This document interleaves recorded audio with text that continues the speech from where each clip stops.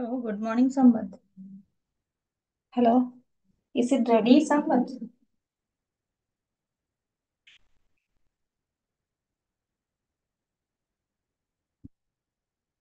Ah, okay. Once it's ready, you just ring me, yeah?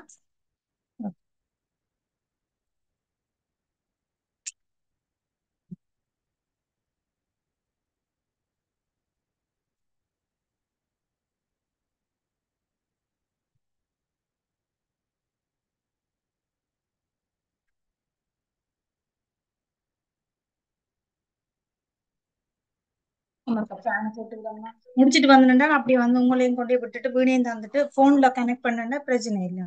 அதான்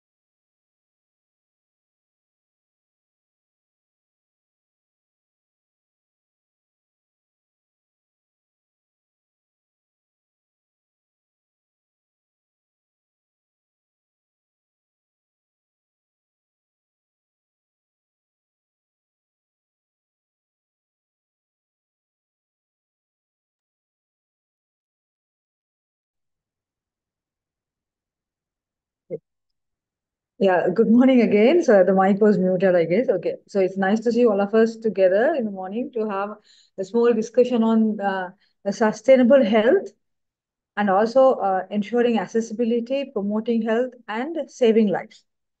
So in reality, so many people are, doing so much of research on how to promote health and then again saving lives. And then today, the sessions I have seen, there are people from nursing and also from the indigenous medicine, right? But then my topic is going to be a little different, but then it's more based on chemistry. But then we are going to use nanomaterials to see how we can improve health and also how we can save this environment also, right? So to start off with, I'm going to start. What does it mean by nanotechnology? So nanotechnology is a technology where that we use the matter, right? And then again, we are going to make some molecules, right? Which is very closer to atomic level. So atom is very closer to atomic level. It's not atom, right? But then again, closer to atomic level. So atoms are around here. You can see is 10 to the power minus 10, right? So we are going to make synthesize this material, which is one unit down from atom, which is 10 to the power minus 9, which is nanomaterials, right? So these molecules are making wonders. So they have a huge amount of applications that we here you can see. They are in healthcare especially and also in industries and also in their renewable energy and also food agriculture, textiles, biomedical environment, and again, enormous applications are there, right? To see whether these the use of nanomaterials have been already utilized, right? So so in my presentation, right, I'm going to use these nanomaterials, right, to improve health and also improve the environment. So when it comes to health, right, so we human beings that we are struggling with this free radical mediated disease because you all know that what does it mean by free radicals? The free radicals are the substances, they have an unpaired electron, so they tend to attack, right, in our body. So in our body also there are loads of free radicals are there, but then we have to have an antioxidant in order to neutralize them. So the free radicals, if they take electrons from those ones are unstable molecule. If they take electrons from fatty acids, then again it's going to have a lipid peroxidation, and then again if that is going to take an electron from DNA, it's going to have a mutation, especially as cancer. And also, if that is going to take electron from proteins, that we are going to have enzyme inhibition, and also we are going to have degradation also. So in order to prevent those, right, these free radicals, that's what we have to have an antioxidant in our body. So that's what people they say, okay, we have to have a very good rich antioxidant rich foods that we have to eat, right? So if the antioxidants are less and also free radicals are higher in our body, then we are going to have an oxidative stress, and then we might have chronic injuries, and then it's going to lead to cancer and also like atherosclerosis and also CBDs and also especially the Alzheimer's disease also. So mainly, if you can look at it, that what are the foods that we have high antioxidants. So we must take antioxidants, especially these organic fruits, and then again fruits, and also nuts and herbs and spices. But then, if you look at this current world, right, people are adulterating most of the food, and also the foods have these pesticides, chemicals. So then we are not too sure what sort of food what we are eating, whether those ones are real or not, or maybe are we eating something which is not good for our body. So then what we thought was, okay, maybe we can utilize some of these waste materials, right? Some of the waste materials. So if you look at it, the seaweeds are there, but then again, of course, and also this we are using these the roses as the like an ornament. But then again, the rose leaves that we are not utilizing them, those ones are like waste products. And also, if you can see this banana, right? Entire banana, the tree is not being used after when that one's where after we cultivate, right? So we can use these banana tree leaves and also maybe these flowers, right? And also, there are things that, you wouldn't have even used in our life, day-to-day life. It's like especially these mango leaves, right? and then the banana leaves that we have utilized them. So those ones are the waste product to synthesize. And also, this one is the scalpy leaves, and also here you can see oki leaf. So these ones that we are not utilizing day-to-day life. So these ones are just waste material. So we have used that to synthesize silver nanoparticles. So nanoparticles, right? So as I told you, these ones are just 1 unit down from the atomic level. So there are two mechanisms. One is bottom-up method, and also there was a top-down method, right? So bottom-up method is how the bottom-up method is utilizing this method by using this atom, and then again we are going to build nanoparticle. But the top-down, where that there is a huge particle that you might have to grind, and there are several other techniques you have to make it to nanoparticle. So what we do is we are taking this bottom-up method, right? So which is from the atomic level, we are going to synthesize silver nanoparticle, and so in that, so we are going to use this bioreduction. So by using a green synthesis, right, in which we can use even plants or fungal or even bacteria. But then again, due to these biohazards, we are using only by using the plants only, right? So how are we going to synthesize silver nanoparticle? The silver nanoparticles, so as I told you, we are going to start off from metal atoms, right? Metal ions. So then in this case, I have used silver and also gold, right? So the silver ions are there. And then these silver ions needs to get stabilized. So then again, the stabilizing agent, that's what I have already talked about, these antioxidants. So antioxidants in these leaves and flowers, yeah, they are going to encapsulate these silver ions, and then they are going to form. So then these antioxidants, so then the antioxidants might have this OH, right? OH and also the carbonyl groups. They will reduce this. They will reduce, right, that M plus. So then again, silver ions, the plus one to M0, right? So then again, they are going to make this atom, right? And then from there, it's going to get encapsulated. It's going to form a nucleation and also the stabilization. And then we are going to form a silver nanoparticle. So that how to characterize them. So we can characterize them by using these UV spectroscopy, right? And that UV spectroscopy is, if you have a peak between 400 to 480, that's going to give an indication that's the presence of silver nanoparticle, right? And also because that is due to that on the surface of silver nanoparticle, on there is these electrons, they are going to resonate at the wavelength which is called surface plasma resonance, and that comes around 410 to 480, right? And also that we can further characterize them by using like SEM analysis. So here you can see these particles are spherical, and also they are within the nanoparticle range, right? And these nanoparticles, right, we have already, we could see, and also we can synthesize these nanoparticles. Say, suppose if you need within 10 nanometers, or maybe if you need a particular size, particular shape, by changing the solvent, changing the substrate, and also changing the conditions that we should be able to synthesize this nanoparticle. So the methodology is, right, is quite simple, right? So you are supposed to extract. So as I said, we are using an eco-friendly method. So we can extract these, maybe, okay, for an example here, I have showed here as a guava leaves, right? So by using water, and then again we can extract by boiling them. And then we just have to add AgNO3, and then again we are going to make these silver nanoparticles, right? And then, right? And then, as I told, that we have to characterize them by using UV, and also further the spectral studies, and also we have done the antimicrobial studies also, right? And the antioxidant properties that we have used these assays to characterize them, right? And so the flavonoid, the TFC and TPC, and also the TAC, also we have done. So when it comes to TFC, right, this is quite easy to see that total flavonoid content. If you can see, right, that light blue one, it shows the water extract, and then again that green color one, it shows the nanoparticle. If you can see the nanoparticle, the same amount of the product, right, when you synthesize silver nanoparticle, their properties are double, not even double, triple, because of the silver. The silver has this property because it has the surface to volume ratio is very high, and also they have the capacity, and they can boost this property to the maximum level, right? So the same amount of sample, right?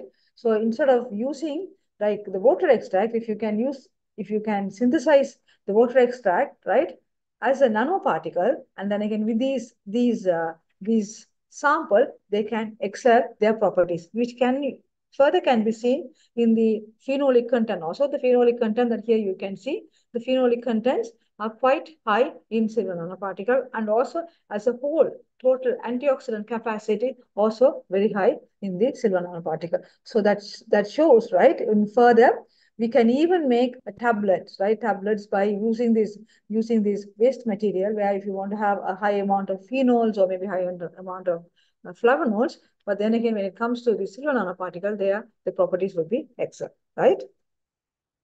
And the antimicrobial properties also I have shown here, right? So when it comes to Staphylococcus aureus, it doesn't show much of uh, these properties, right? But then again, when it comes to E. coli, you can see the nanoparticle shows a high zone of inhibition. So then again, that also we can see they are very good. They are showing a very high and antimicrobial properties also, right? So further we have characterized, so here you can see the amount of the waste materials, the waste leaves, right? We have utilized to calculate the TFC, TPC, and also we have calculated the IC50. And when it comes to IC50 here, you can clearly see that AGNP shows the lower than the water extract, right? And this is also another important phenomena that, I'm just going to show you the photodegradation of azodies. So the photodegradation of azodies, the reason behind this photodegradation of azodies, so even you all can see we all are wearing different colors, right? And these color dyes, so then the cloth, right, is being dyed by these azodies, so then it can be methyl orange or indigo. But what they do is once they are done with these dyeing these clothes, what they do is instead of discarding or maybe recycling properly, what they're doing is they're just chucking them onto the ground. So then it goes to the groundwater and is polluting, and then it's a kind of a carcinogen. So then it getting into the marine life also. So through that, it's getting into this food chain, right?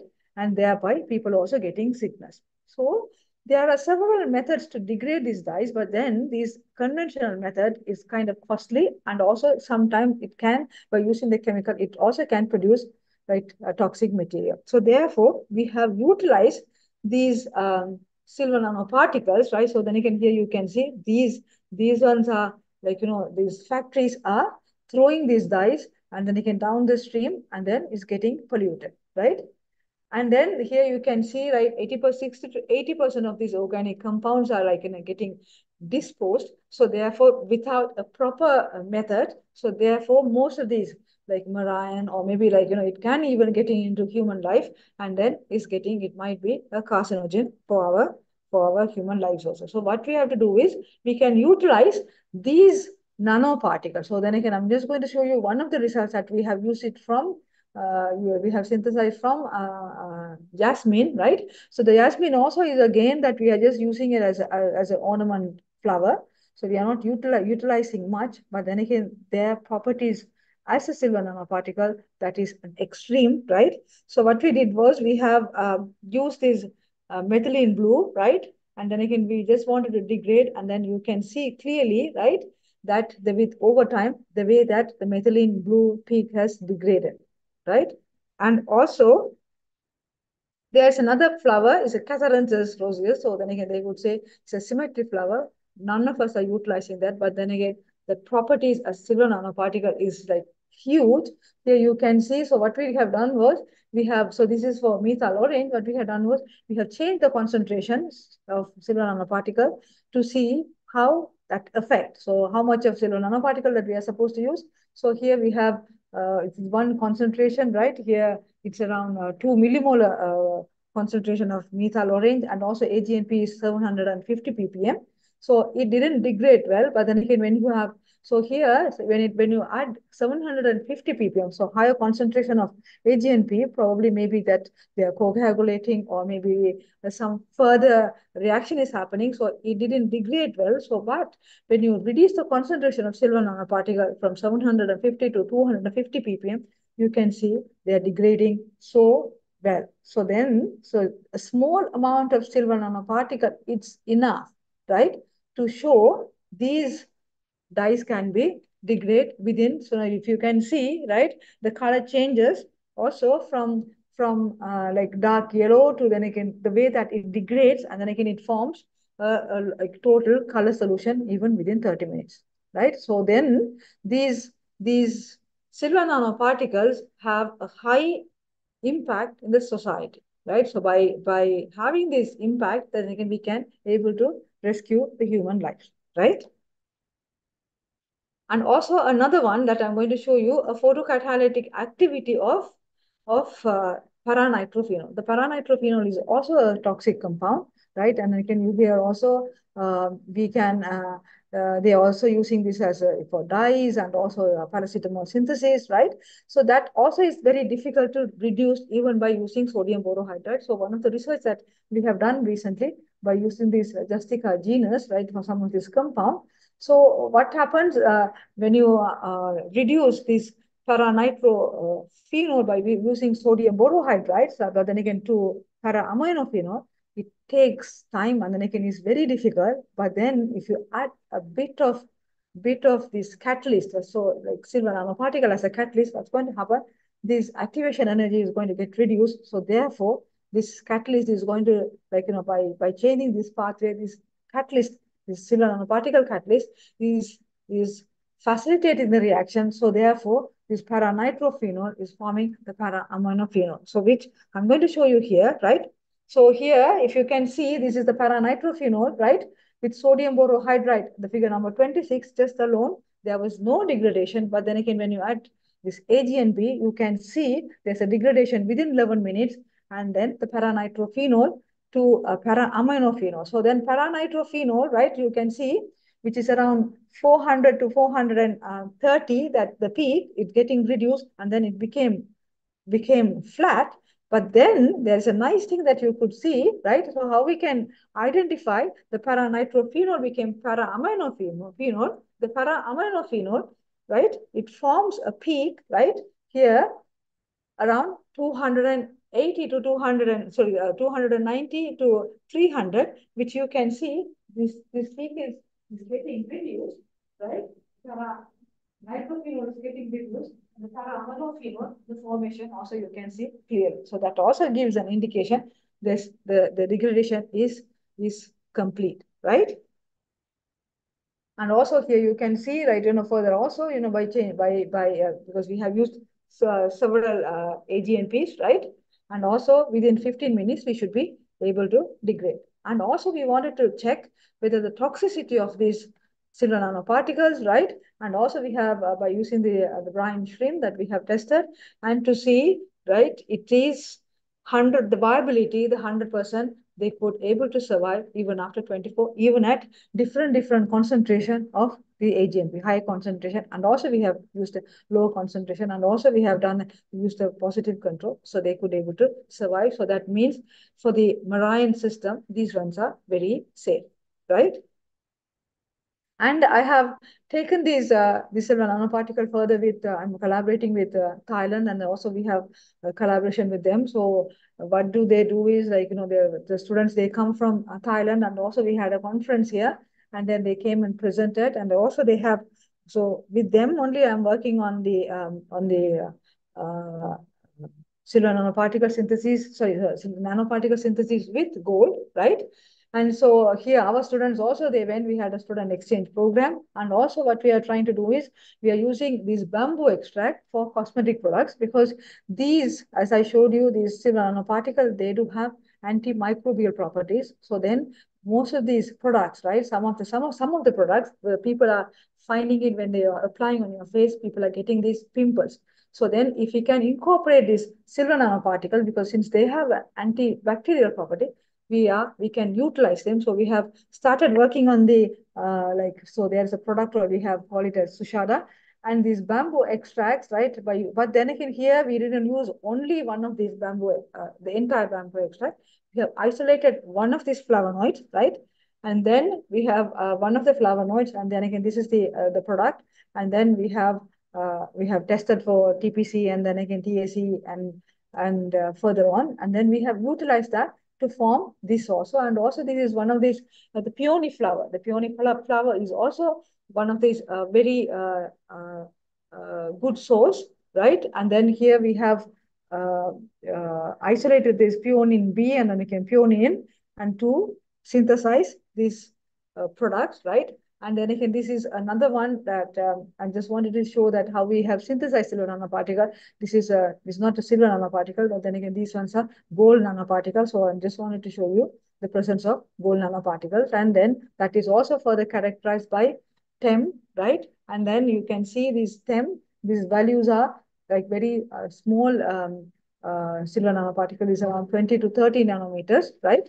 That also clearly shows that the presence of silver nanoparticle. And then this is also, we have the mineral cleanser water. So this is also, right, we have used for just to cleanse after the 24 hours of work. And then again, just to keep body face from this, any bacteria or maybe any microbial stuff. So we have made this mineral water, so the cleansing water, right? And then this is the hand cream and then again lotions, right? With this and anti-agings, right? So some of the body. And this is the last slide that I wanted to show you, right? So this is the one that we are expanding further because there are some of these metals that when the dentist when they have like implant, right? So most of them they have lots of gum disease, right? And then again it seems they are finding very difficult to cure them. So what we have done was we are incorporating this silver nanoparticle, we are coating the silver nanoparticle onto that metal. So then silver nanoparticle, they have these antibacterial properties, right? So therefore, we are hoping, we are working and we are testing also. And then again, we have tested on some wound healing and we are working on that. So it seems gave very positive results. So then again, we are hoping that they won't have this kind of diseases further, right? And I really hope that you guys have understood. I hope that you have enjoyed and then I can understood that importance of silver nanoparticle in this society, and then again how we can utilize them to have a better environment and also better health. And thank you for understanding. Listen. Thank you. Thank you. If you have any question that you can ask.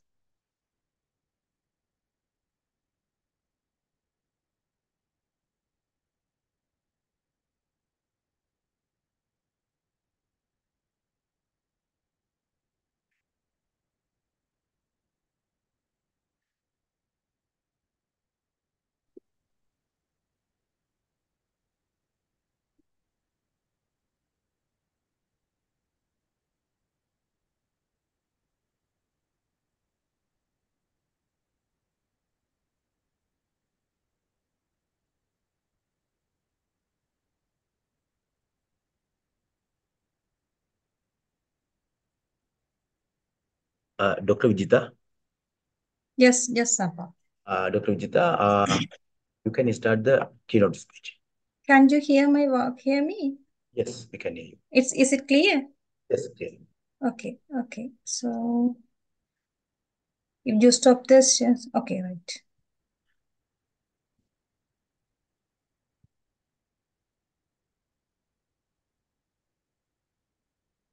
Okay, the slides are visible?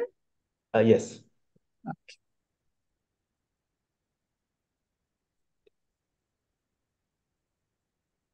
Very good morning to all. Today, I have selected the topic for the keynote speech, the challenges and future prospect of herbal medicine. I am Dr. Vijita Bairudan. I am the senior lecturer attached to Faculty of Siddha Medicine, Trincomalee Campus, Eastern University, Sri Lanka, and also I am working as a director of the University College of Jaffna. So today this topic is related with the herbal medicine, as most of the audience and the presenters are related with the field of indigenous medicine. This term is not a new term for us, for the term of the herbal medicine. But there are four traditional system of medicines are included under the wide term that's called as a indigenous medical system in Sri Lanka. The Ayurvedic medicine, Siddha medicine, Unani medicine, and the traditional medicines are included under the term of indigenous medical sciences. So, as we all are well aware, the indigenous medical system is using not only herbs but also animal kingdoms, metals, minerals, and some toxic materials. That means pashanangal for preparing the medicines for our system.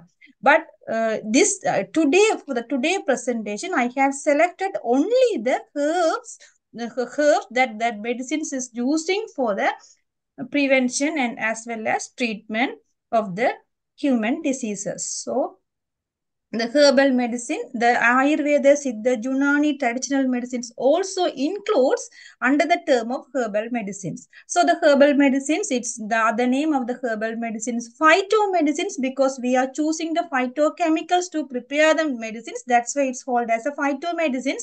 Is related to use different parts of medicinal plants. We are using the different from the leaves up to the root. We are using the different parts for the preparing medicines. That's why it's called as a phytomedicines. The herbalism has not a deep tradition of its application outside of the conventional medicine. The conventional medicine here, the term mainly related with the allopathic medical system. In the past decades, it's now become a mainstream and advancement stage in the development in analysis and the quality control along with the advances in clinical researches. The herbal medicine reaches the advanced level in the analytical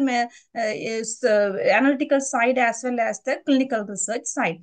As per the WHO definitions, the herbal medicine is defined as the sum total of the knowledge, skills, and the practice based on the theories, beliefs, and experiences of indigenous to different culture. Different culture means Tamil community has different culture, Sinhala community has different culture, like as the Muslim community has a different culture. They all have their own medical system, own theories, own beliefs, own experiences.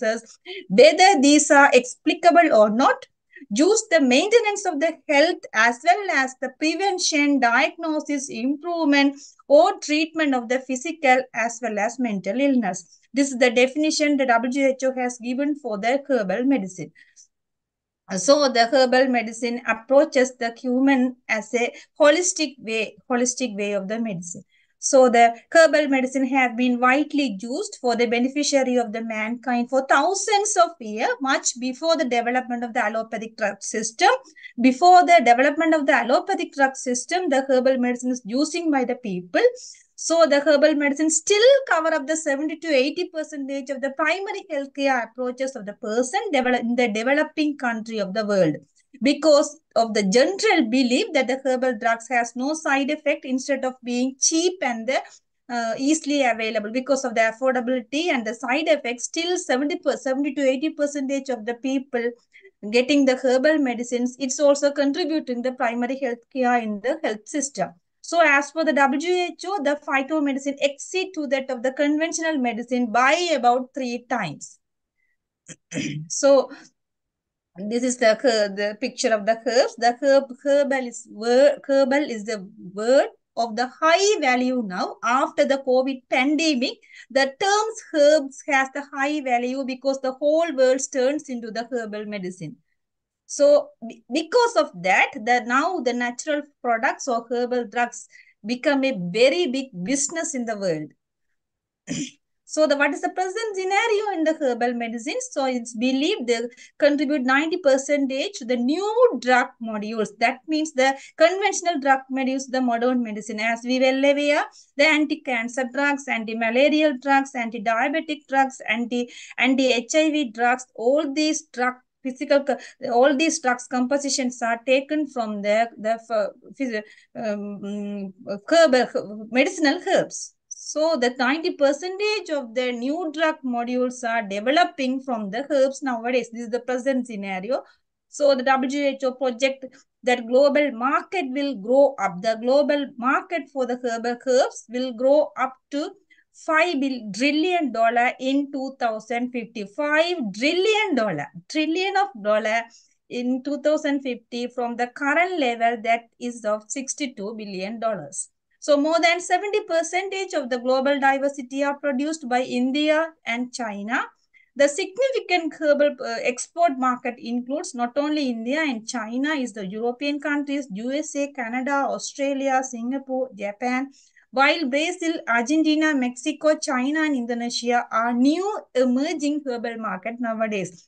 This is the present scenario and happiest news for the indigenous people, the status of the global market status nowadays. So there are countries now emerging the herbal market, the Brazil, Argentina, Mexico, and China, and Indonesia. So what are the challenges the herbal medicine is associated? The herbal medicines are introduced into the market without any mandatory safety or toxicological evaluation regarding the effect of drug. When the new herbal medicines are introduced to the market without the safety monitoring or the quality control, it comes to the market. So that product cannot be sustained to the market. That is one of the challenges associated with the commercialization of the herbal products.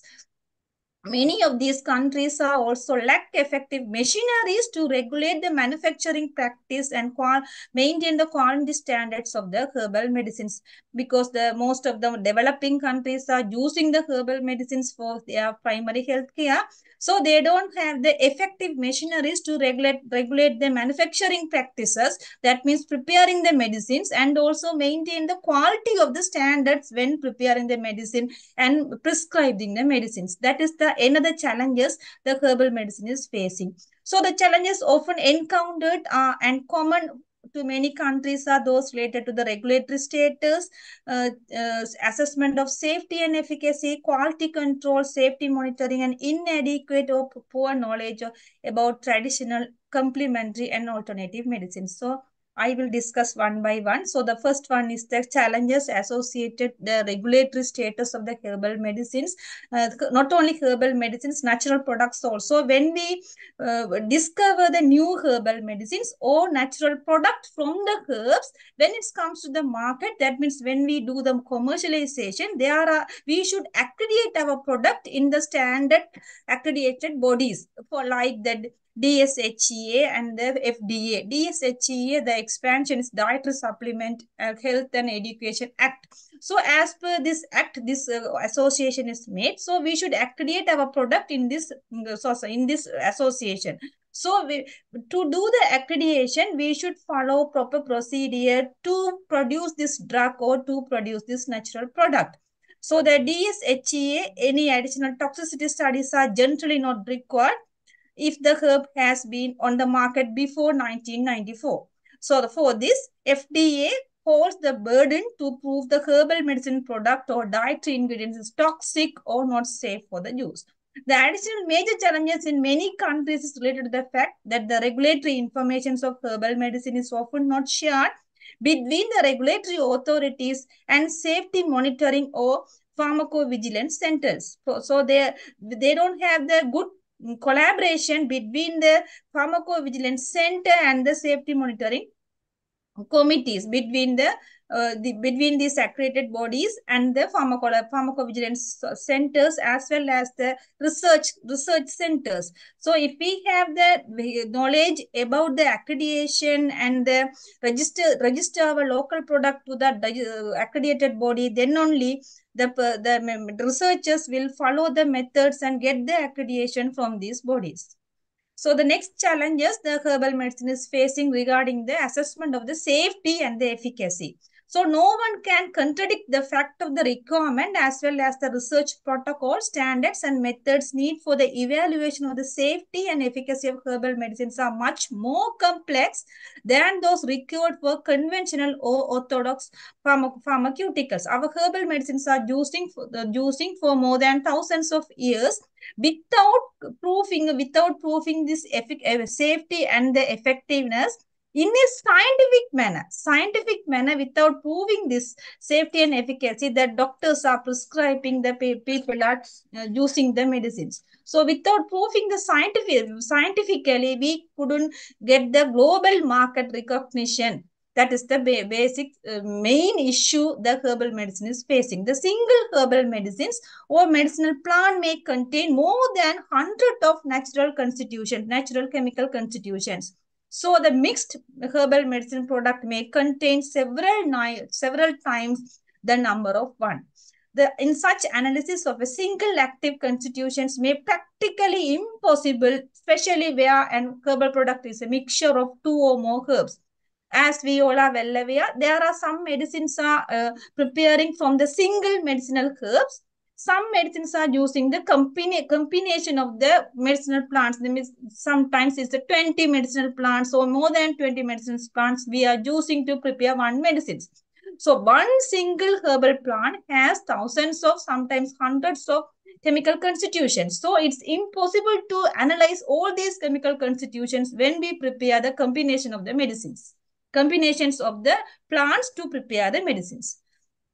So the next challenges where the herbal medicine is facing is the main problem, the quality control of the herbal medicines. So the preparing medicine starts from the collection of the raw material, the harvesting the raw materials. So the quality of the raw material is the main things in the quality control. So used in the production of herbal medicines determines to a large extent to the safety and the efficacy. Everything is depends on the quality of the raw material. So the quality of the source or raw material is dependent not only on the intrinsic factors, but also in the extrinsic factors. What are the extrinsic factors are influencing in the quality control side? The environmental conditions, good agriculture conditions, and the good collection practices for the medicinal plants. The good collection practices for the medicinal plants, including plant selection and cultivation. Sometimes, if the plant collection is wrong, then the chemical composition, the total value of the plant is lost. So when we use the substitutes for preparing the medicines, the expected outcome will not be arrived. So these are the quality control side issues. So it is a combination of many factors that make it difficulty to perform the quality control on the raw material of the herbal medicines. So we should ensure the raw materials are in a sufficient quality, has the sufficient quality to prepare the medicines. So that according to the good manufacturing practice, according to the GMP, the correct identification of the species of medicinal plants, it starts from the correct identification of the medicinal plants. I already said you, when we use the when we use the misidentified plants, then it will affect the outcome of the medicines. So the correct first we should identify correctly the exact plants what we are using the prepared medicines. Then we should ensure the storage, all the medicinal raw materials are storage in the proper temperature, and the special cleaning methods for various materials is important requirements for the quality control of starting the materials. That means the cleaning methods, it includes not only cleaning but also the purification method also. What the purification methods mentioned in the textbook, we should follow properly to purify that medicine. Then only we will ensure there is no toxicity, toxic materials are available in the raw materials. So the major challenges are quality control of finished herbal medicinal products, especially in the mixture of herbal products. So from the raw material up to the finished products, we should ensure the quality control of the herbal medicine preparing process. So hence the general requirement and methods for quality control of finished herbal products remain much more complex than other pharmaceuticals. To ensure the safety and efficacy of the herbal medicines, the WHO continues to endorse the institutions of quality assurance and control measures such as the national quality specification and standards for the herbal materials, the good manufacturing practice, labeling, licensing schemes for manufacturing. There are several methods WHO introduces to maintain the safety and the efficacy of the herbal medicines. So the next challenges what the herbal medicine is facing about the safety monitoring of the herbal medicines in the past few years, the issues relating to increasing use of the herbals or natural medicines or products in the developed countries also, not only developing countries, the developed countries also, the trending for using the herbal medicine is increasing after the COVID pandemic. So the adverse effect rising from the consumption of the herbal medicines are due to several factors. So among which include the wrong species of the plant. In the previous slide also I mentioned about the wrong species and the adulteration of the herbal medicines. And other one is the lack of proper knowledge regarding the importance of taxonomic botany and the documentations of the manufacturers of the herbal medicines. Because of that, the peculiar challenges are facing during the identification and collection of the medicinal plants used for the herbal remedies. So to overcome this confusion created because of the common names, one plant has many common names. Because of that, the confusion is created. It is necessary to adapt most commonly used by binomial names for the medicinal plants. When we use the botanical name, then this confusion we can reduce gradually. So for example, the Artemisia amzinthium is which has the 11 common names, contains an active narcotic derivatives. Hence, the effective monitoring of the herbal medicine will require effective collaboration between the botanist, phytochemist, pharmacologist, and other major stakeholders. Because of the interdisciplinary approaches only, we can reduce these challenges and we will recognize in the global market. So what about the future prospect of the herbal medicines? So the future is the phase of increasing demand and fast growing market of the herbal medicines and other herbal care products, not only medicines, the natural herbal care products in both developing and developing countries of the world. The usage of the herbal medicines and the herbal natural product will be increased in the global markets, the fast growing markets. So the conclusion slide. So in this scenario, the global acceptance and the use of herbal medicines and related products continue to assume the exponential increase. So issues related to adverse reactions in recent times are also becoming more vivid. The increase in the prevalence and no longer debatable because of the previous misconception of the categorizing the herbal medicines products as safe as they are derived from the natural sources. Since the herbs are derives from the natural resources, it's always safe. So this brand was given before thousands of years.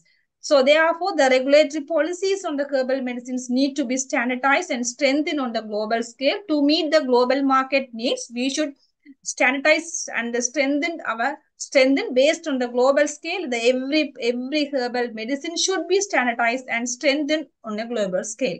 It's now laid in the shoulders of the regulatory bodies. So the responsibility is given to the regulatory bodies to monitor, control, and quality flow of herbal products and to facilitate their development of the clinical trial stages based on the clinical trial decision, clinical trial conclusions, and the laboratory studies only we can get the accreditation for our natural products or herbal medicines before go for the commercialization or before go for the market. So first we should finish the clinical trial and the laboratory studies. Laboratory studies, that I means the standardization of the herbal medicine, the phytochemical studies, the physiochemical studies, then the activity studies. All these studies should be completed before the isolation of the chemical composition. All these studies should be completed before go for the commercialization. Before go for the commercialization process, we should get the accreditation from the recognized WHO institutions. That means DHSA and the FDA. Thank you very much for listening my presentation. If there is any doubt, you can ask the questions. Nowadays, the commercialization of the herbal products are in a very big topic. Most of the persons are discussed about the commercialization of the natural products. Thank you very much. Thank you very much, Dr. Vijita. Now we can start from here, in-person presenters. First, Okay. I'd like to invite WIS Fernando from Open University of Sri Lanka. He is presenting the association between intermittent chronic pain experience, quality of life.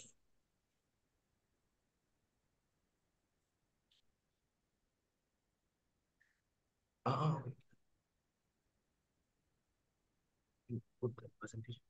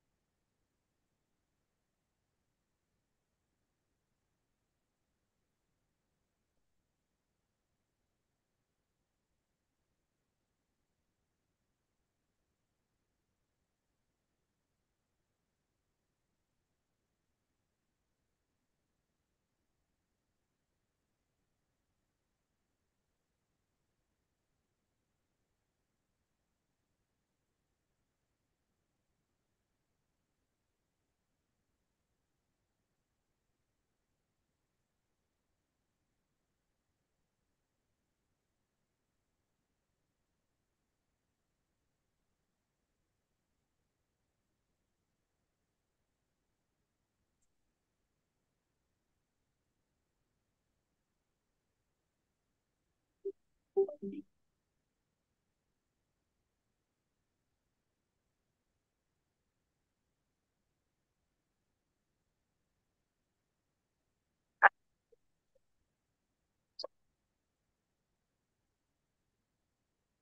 good morning to all attendees. And I'm Mr. W.I.S. Fernando from the Open University of Sri Lanka. So first of all, I would like to express my gratitude to organizing team for letting me to and accepting our extended abstract and also letting us to present it.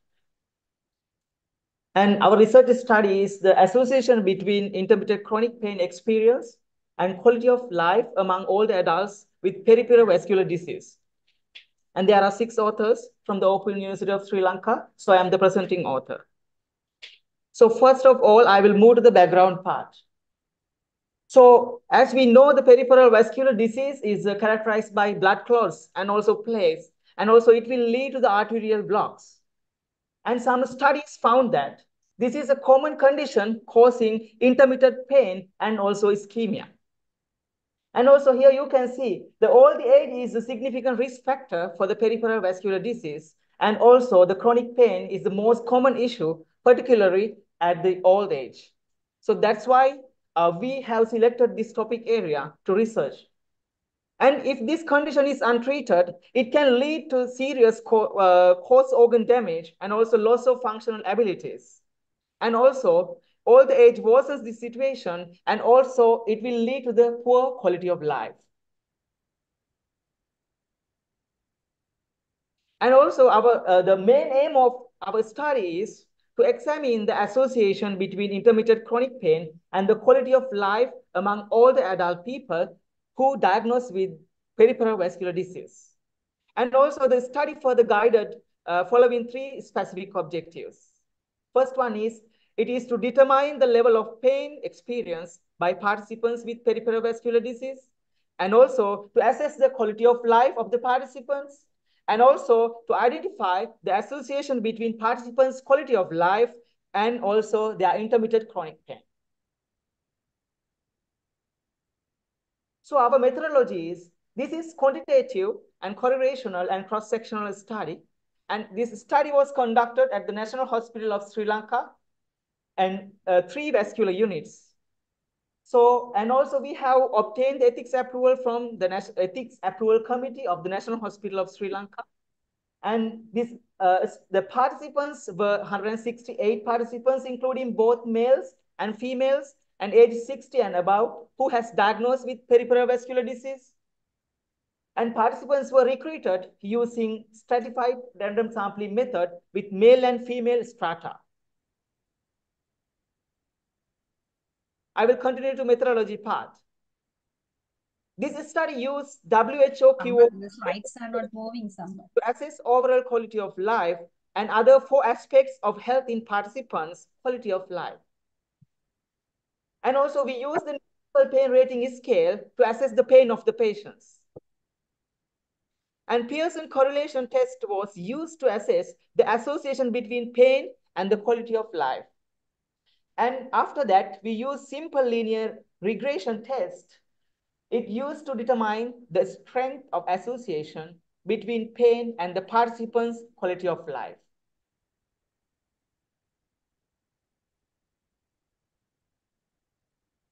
Now I will move to the results sections.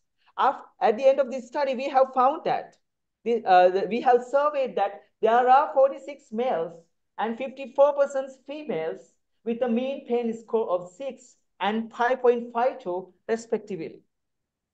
And also you can see here, the mean quality of life score was 69.1 for the males, and it was 70.1 for the females.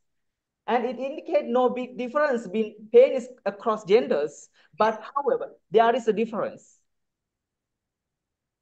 Furthermore, these all descriptive statistics indicate that higher mean score of quality of life of 3.41 was reported from the participants with no pain, and also experienced while participants with pain reported lower quality of life of 2.52 than those without pain. And you can see here our correlation matrix. So according to this correlation matrix, The psychological health aspect showed the highest negative correlation with pain, and it was 0.655.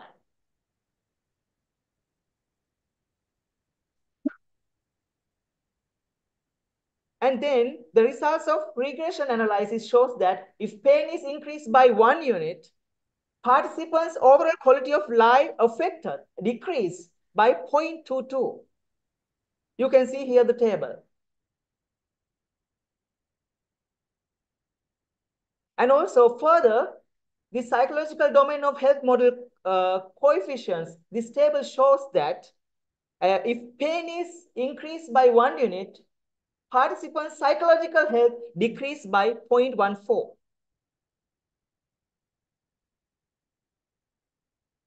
According to this model summary, R square of 0.430 indicate that the 43% of the variance of psychological health is influenced by participants' pain.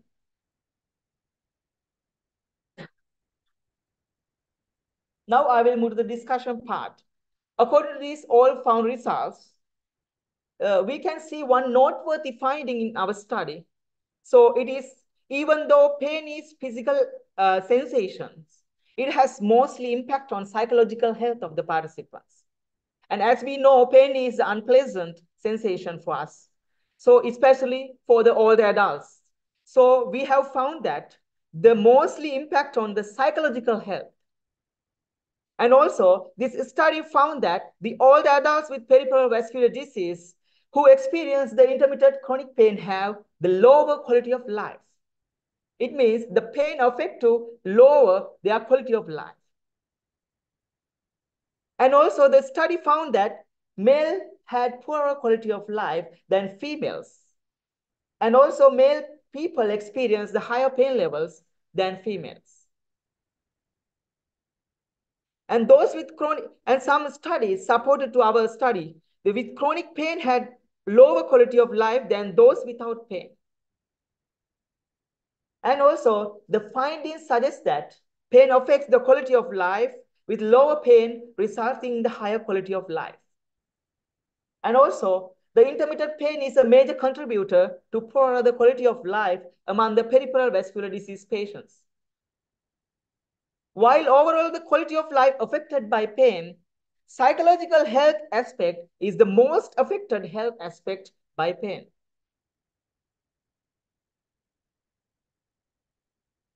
As conclusions, our study can conclude that psychological health aspect of these participants may require more specific attention than the other three aspects of health.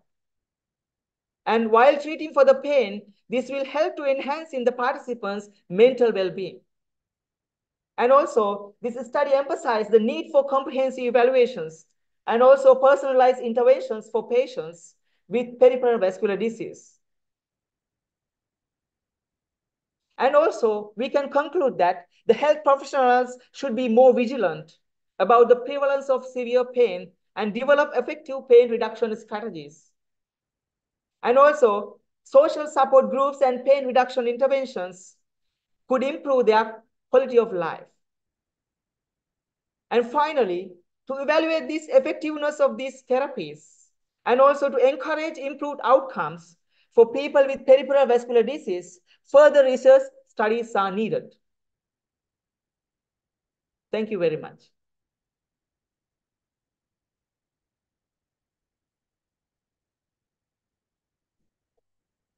Yeah. So by using this numerical pain scale, it is number into 0 to 10. The patient can verbalize it. Yeah, patient can do that.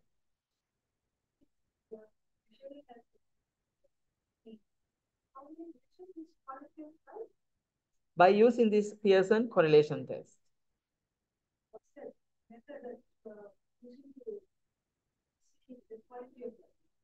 So WHO QOL, the method that was used to take the data.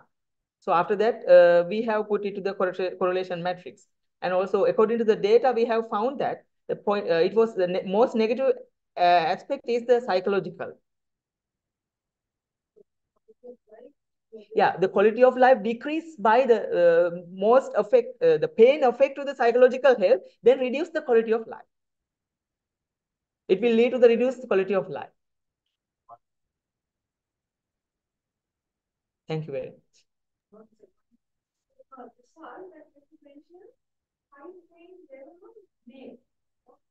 Yeah, yes.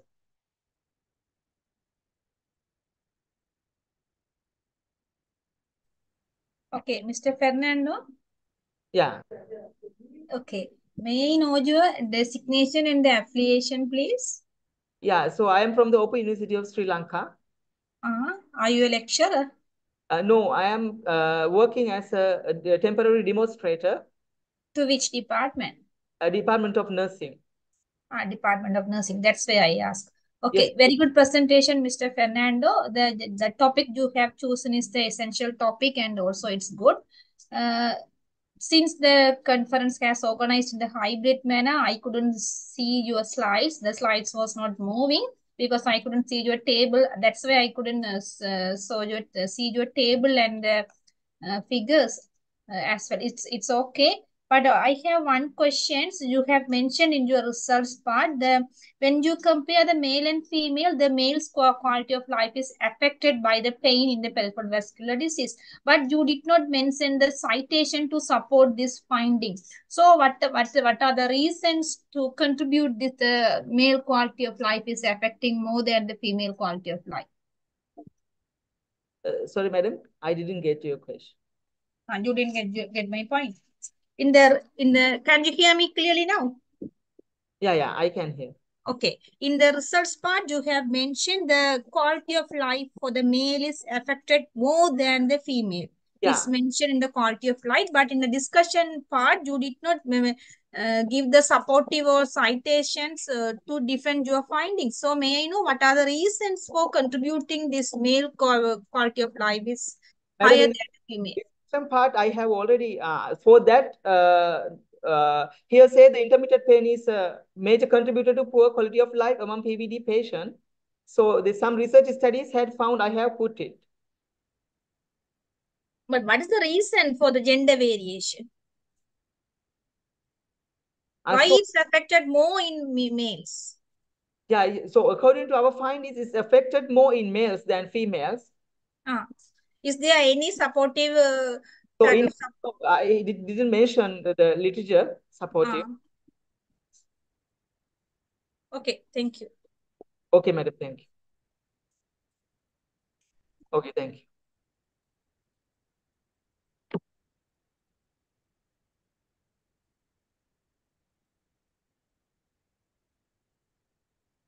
Thank you, Fernando, for your presentation. And for the things, the session chairs will be made by Dr. Mati Khandaya and Dr. Vijita Pahibaran from Jaffna, I assume. So our next presenter, Fatima, but she informed us she will be late. So we can go to the Atrupana GRSSB from Sri Lanka Incentive Care Nurse Association. He will presenting assessing the factors affecting the organizational commitment among nurses.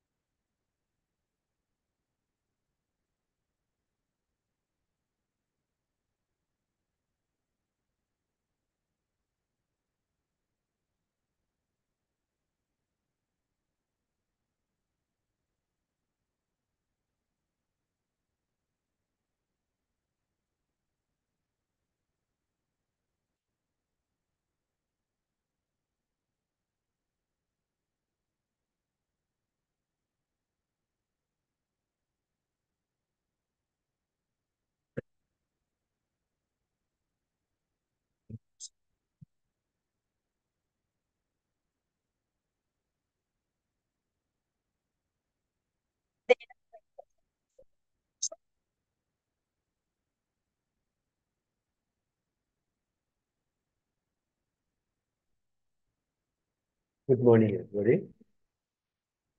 I am Shalit Tatrupani. I am a nursing officer at National Hospital, Colombo. And I am the president in Sri Lanka Intensive Care Nurses Association also, and vice secretary in Sri Lanka Nurses Association. My research topic is assessing the factors affecting for organizational commitment among nurses in National Hospital of Colombo, Sri Lanka. I would like to present my content introduction like this. And according to my research study, introduction, the idea of organizational commitment has an intellectual appeal because of the relationship of commitment to turnover, absence, and organization performance also. And all these are important to healthcare executives, especially in for the nurses, because our nursing executives they are attempting to stabilize the nursing workforce in the presence of the growing nursing shortage. And also, organizational commitment has been studied in the public, private, and non-profit sectors, and more recently, intermittently. According to my justification, organizational commitment is one of the factors that secure safe and high quality care of the patient. It also enhances motivation among nurses, which affected by various factors such as performance appraisal. And also organizational commitments has significant impact on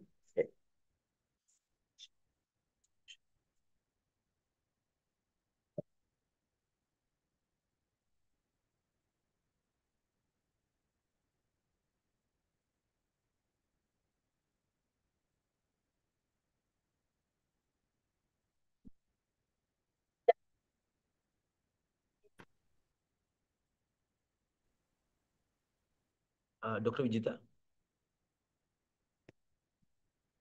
Yes, Sampath, say. Can you see the screen? It's for sharing.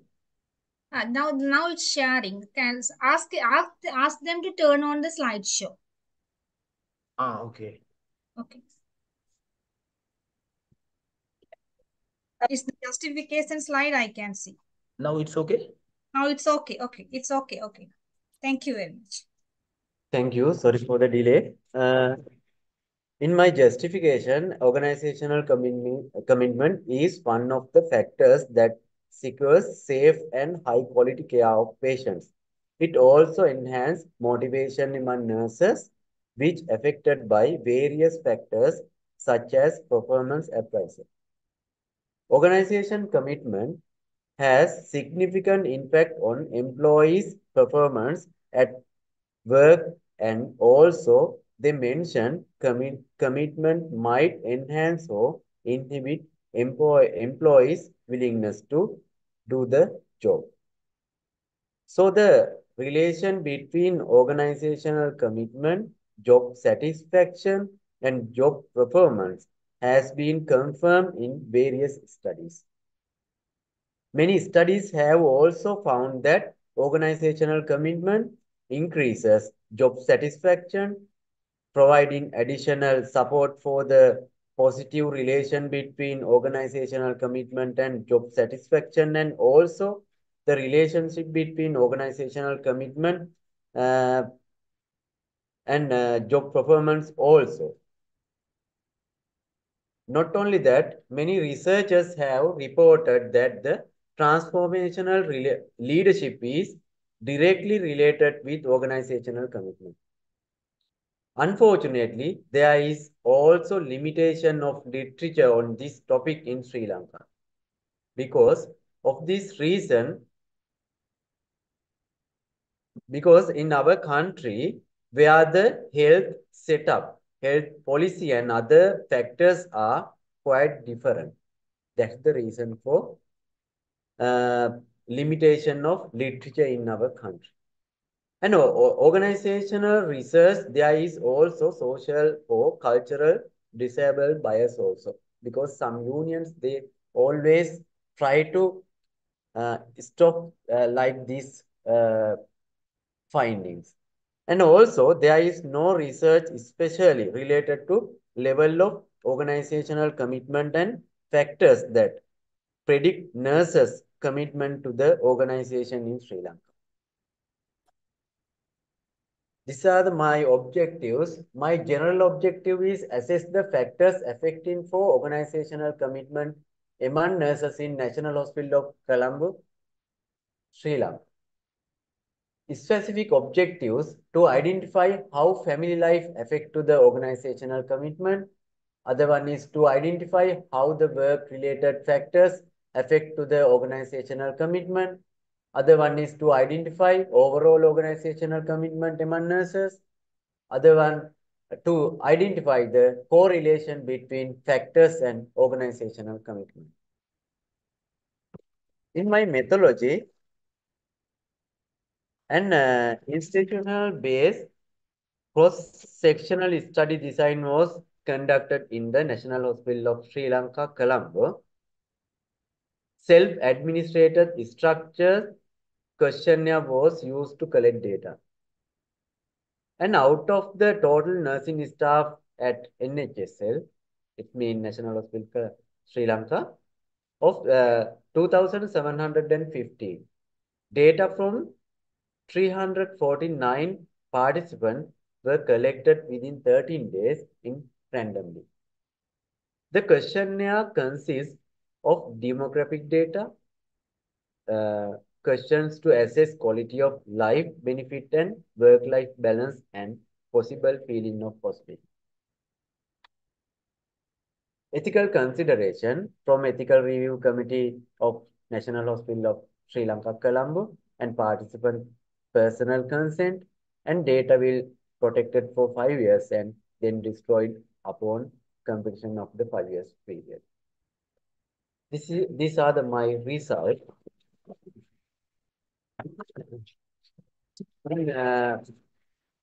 According to for data analyze, I use Excel software and SPSS. Now you can see my result out of total figure of 2,255 participants. 73% were female and 26% were male. The minimum age range was about 50 years and maximum age range from 31 to 40 years. Most nurses were married. 247 of nurses had nuclear family system and 74% their partners were employed.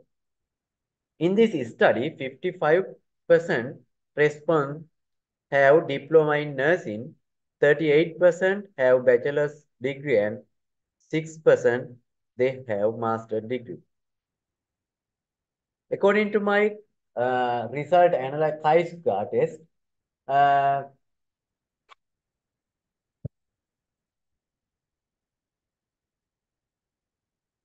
the result of the current study shows that satisfaction with quality of family life, quality of professional life, salary, income, working condition, working unit, union leaders or union support, ward managers' attitudes of organization, gender, family member employment, working time and working experience had the positive association with organization commitment. And while age, family structure, number of children, level of education, marital status, and health status were not associated with the organization commitment. In my conclusion, the result of this study indicate that quality of family life, quality of professional life, salary, income, working condition, working unit, union leaders, ward manager attitudes of organization, gender, family members, employment, working time and working experience were positive association with organization commitment, and age, family structure, number of children, level of education, marital status, and health status were not associated with organization commitment. In my recommendation, as this research study, the population of hospital sector, further research should study on similar research framework at different population groups, such as the banking, telecommunication, uh, even the manufacturing industry also. Ministry of Health Sri Lanka, nursing directors, human resource personnel, and administration officers of the hospital should develop various strategies to increase organizational commitment of nurses. It will be important if Human Resource Management, Ministry of Health Sri Lanka, nursing directors and union leaders, and also the nursing leaders also. These are my preferences. Thank you.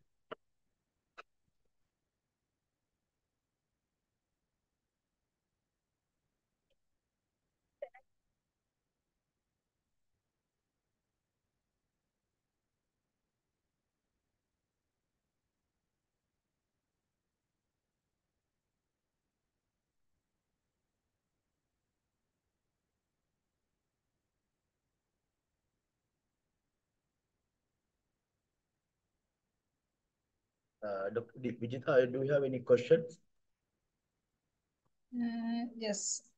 Atrapana, Mr. Atrapana, the way you have done the presentation is appreciable. Thank you. So I have one more questions. As per your findings, Yes. you mentioned the family status or the family situation is not affecting the organizational committee. Am I right? Because I couldn't see the graph or tables. That's why I'm asking. The family status, now I can see. The family structure. The family structure. The family structure is not affect the organizational commitment, isn't it? Yes, ma'am. Okay. Thank you very much. Welcome. Thank you very much for Mr. Atrupan. And then we have presentation from Halim FH from BMS Colombo. She is presenting the quantitative and qualitative analysis of phytochemicals.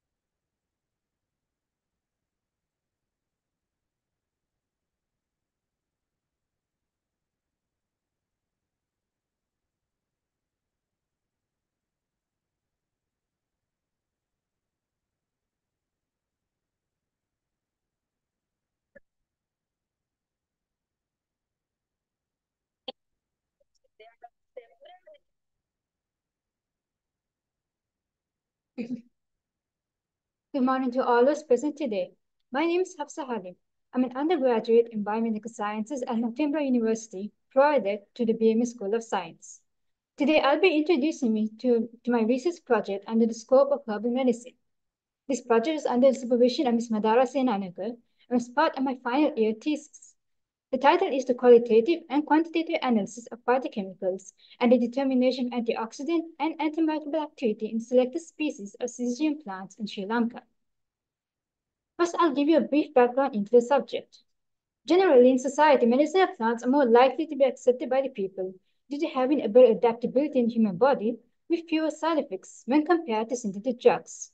Sri Lanka, as a tropical country, owns a wide variety of the herbal plant species that have been used in the treatment and control of various diseases such as diabetes and cancer. Example would be the Siddha products, which have been used to treat stomach aches, headaches, and so on with their herbal-based medications. Now, what gives these plants the ability to act like medicines are compounds called phytochemicals. Phytochemicals are secondary plant metabolites that are the primary source of the pharmacological actions of a plant acting on the body. In this list are some of the main phytochemicals found in herbal plant species and their respective medicinal properties. As you can see, most of them mainly possess antioxidant activity, which is the ability to scavenge toxic free radicals, antimicrobial activity, which can mean inhibiting or killing bacteria, and other activities like anti-inflammatory and anti-hyperglycemic activities. These phytochemicals can be found in different parts of the plant, such as the leaves, roots, or stems. In fact, one part may provide a particular therapeutic response, while another part may give an entirely different response. In Sri Lanka, the leaves are commonly used for medicinal preparations, followed by the seeds and fruits. Thus, in this study, I've chosen to study the leaves of the Syzygium genus, which is part of the Myrtaceae family, comprising about 1,200 to 800 species around the world. These species are said to be rich in phenolic compounds, anti-inflammatory agents, as well as neuroprotective agents, thus making them promising candidates in the field of herbal medicine. An example of a medication available in the market based on this genus is the Syzygium jambolanium, which is normally used to treat diabetes mellitus. Now, Sri Lanka is full of these species, holding endemic ones as well. However, very few papers are available in the country highlighting the potential of these species being used in drug design and development, as well as in alternative healthcare. Therefore, the aim of this study was to determine its phytochemical content, antioxidant capacity, and antimicrobial activity of 5 selected species of Syzygium plants in Sri Lanka. The selected species will include the following. First is Syzygium multifolium, commonly known as Christina. It is normally used as a decoration around buildings or houses. Second, a common fruit called Syzygium samarandense, or is referred to here as peony jumbo. Third, a common spice, cloves, referred to as Syzygium aromaticum. Its buds have been frequently used for treating toothaches. Next, Syzygium cumini, also known as the Indian black plum.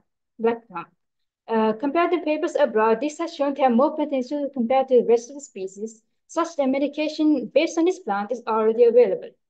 Lastly, a species not popular amongst locals is Syzygium xylanicum, or is referred to as jackal Traditionally, it's been used to treat rheumatism, but very few papers are available on the plant as a whole. Here are some examples of the current literature available on the selected species. Ranging from having anti-cancer activity to treating conditions like diabetes and Alzheimer's, these species have potentially been used as medications in alternative therapy. Thus, I have chosen them for this study. This is a general overview of the entire research project, which began during February of this year towards late July. First, we collected the leaves of our samples and shade dried them for about a week. Then we grinded them to fine powder using mortar and pestle and mixed in distilled water as a solvent. We chose distilled water as the previous research has shown that more polar solvents are able to extract phytochemicals better. After 48 hours on roller mixture and then filtration, we have obtained an aqueous extract. Using this extract, we will carry out the qualitative analysis of common phytochemicals found in herbal plants using standard biochemical tests. We also carry out the quantitative analysis, assessing its total phenol content using the Polynichai-Calty method and total flavonoid content using the aluminum chloride colorimetric assay. The results of these two were expressed in terms of percentage weighty weight for easy comparison. We also determined its total antioxidant capacity using the phospholipid method and expressed the results in terms of ascorbic acid equivalent. And finally, we assessed its free radical scavenging assay using DBPH, from which we calculated its IC50 value for each extract. Then we carry out the antimicrobial activity using the agar-well diffusion method, involving E. coli and Staphylococcus aureus as the test microorganisms and the gentamicin as a positive control. Each of these experiments were done in triplicates, and we used the SPSS software to analyze our results and present them as mean standard deviation. Coming to results from the qualitative analysis, the results show that all the samples contain reducing sugars, coumarins, phenols, flavonoids, saponins, tannins, steroids, and terpenoids. About 4 of them contain quinones, about 2 glycosides, and 3 alkaloids, and about 1 just proteins. Regarding the total phenolic content, Syzygium cumini Cesium cumini, which show the highest total phenol content, about 13.7%, while the least is found in Cesium samarangens of about 11%.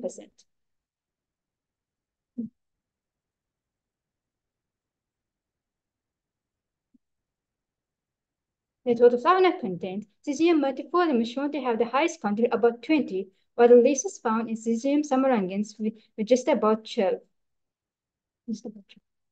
In the total antioxidant capacity, the highest is found in Cesium cumini, about 23.7 milligrams per milliliter. In terms of ascorbic acid equivalent, while the least is found in Cesium aromaticum, or as clove. In the DPPS free radical scavenging assay, the lowest IC50 value was found in Cesium aromaticum, while the highest was found in Cesium xylanicum.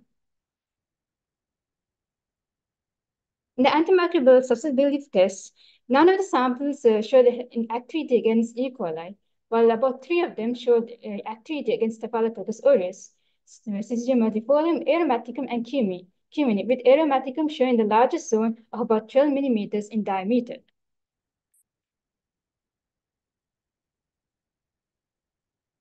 So through our results, we say that the extracts likely possess anti-cancer activity, anti-inflammatory activity, and antimicrobial properties as they contain the necessary phytochemicals contributing to these properties. In a qualitative analysis, we found out that Cesium multifolium and cumini as well as aromaticum contain glycosides, and these phytochemicals are able to remove specific sugar molecules, indicating that these species can be used to treat hypoglycemic conditions like diabetes.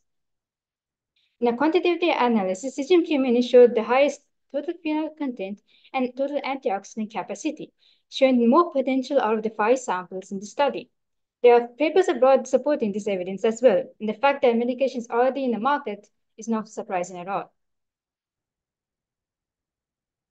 Cesium multifolium showed the highest flavonoid content. Now, flavonoids have shown to have anti-hyperglycemic properties, meaning that this species, which normally just used as decoration on houses, could be potentially used as a diabetic medication as well. In the DPPS free radical scavenging assay, Cesium aromaticum showed the lowest IC50 value, meaning it had the strongest scavenging activity amongst all the samples, and can be used to treat conditions caused by free radical damage. Analysis revealed that there was a negative correlation between the DPPS free radical scavenging activity and the phytochemical content. However, this came in as insignificant, so it can't be really sure that the phytochemical content affects the scavenging activity entirely in the study. In the antimicrobial susceptibility test, there is activity observed against Staphylococcus aureus with aromaticum showing the largest zone, about 12 millimeters.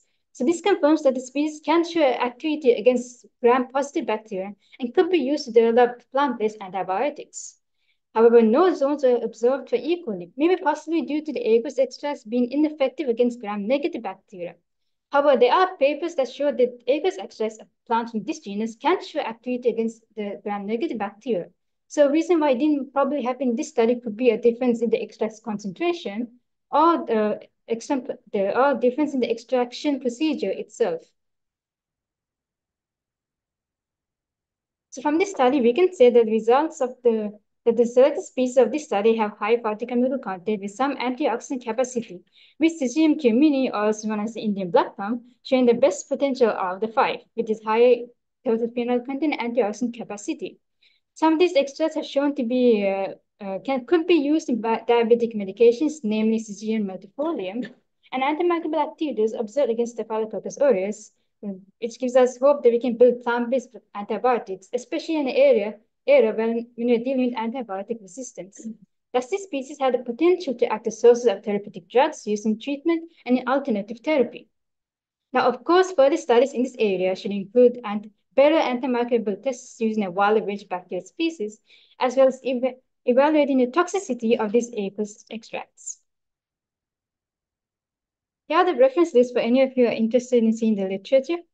That's all I have for today. I hope I've enlightened you on this topic. If you have any questions, I'll be happy to take them now.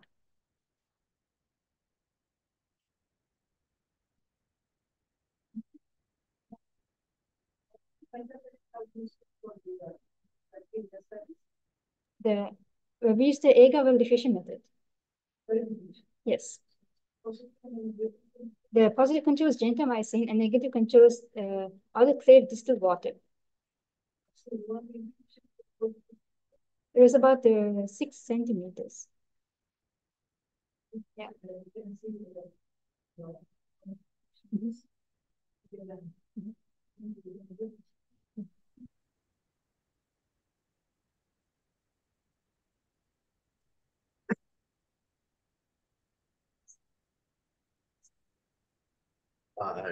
Dr. Vijita? Yes, Miss Halim. Miss Halim, can you hear me? I can hear you. Yeah, okay. It's a very good presentation. The topic you have selected is the needed one. In my keynote speech also, I have mentioned about the phytochemical studies. It's needed for each and every plant species and the compound medicines also. I have one question. You have done the antioxidant studies as well as the antimicrobial studies also. Have you done the anti-diabetic studies? No, Anti-diabetic activities? no, ma'am. No, you did not know. Okay. Do you have any idea? Because in the discussion part also you have mentioned the particular species of the Symposium has the anti-diabetic activity. It's more using for the treatment of the diabetic mellitus. So is there any correlation between the diabetic mellitus and the antioxidant properties? Mm, I don't think there was any correlation. Okay, because you have mentioned in the discussion, but that's why I ask. Yes. Okay, so for my idea, I just ask where you have conducted these type of searches, that phytochemical and the antioxidant studies, antimicrobial as well. Where you have conducted? Okay, I conducted at my institute, BMS. Institute of BMS. Okay, thank you very much. Very nice presentation.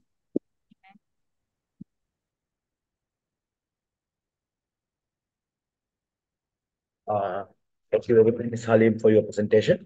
So, actually, this I am request from you a morning tea break.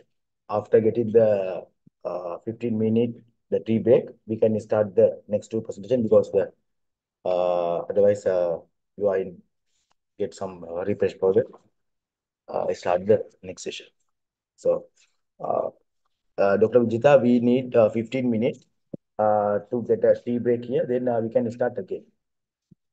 Okay. Thank you.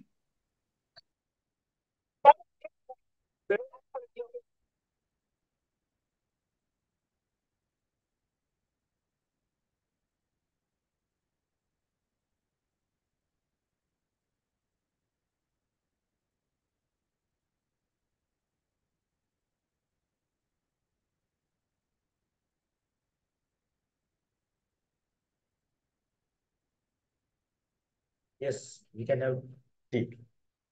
And before going to tea, I have to get a one group over here. So,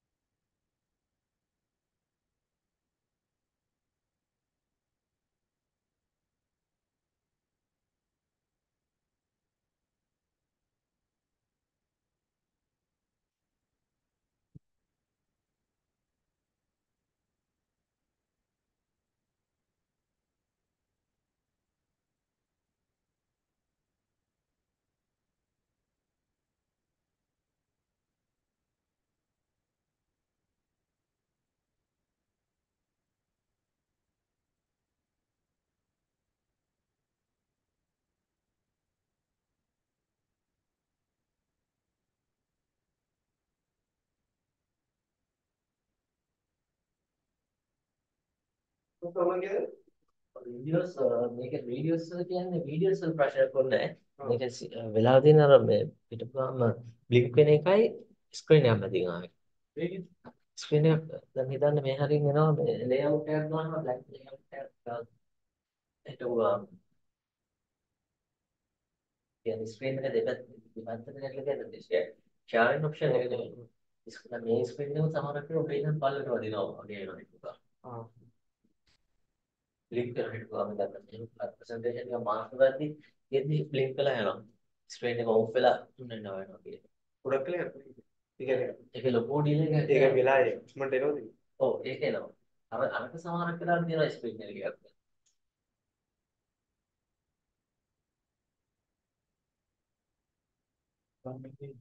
මේවා කියන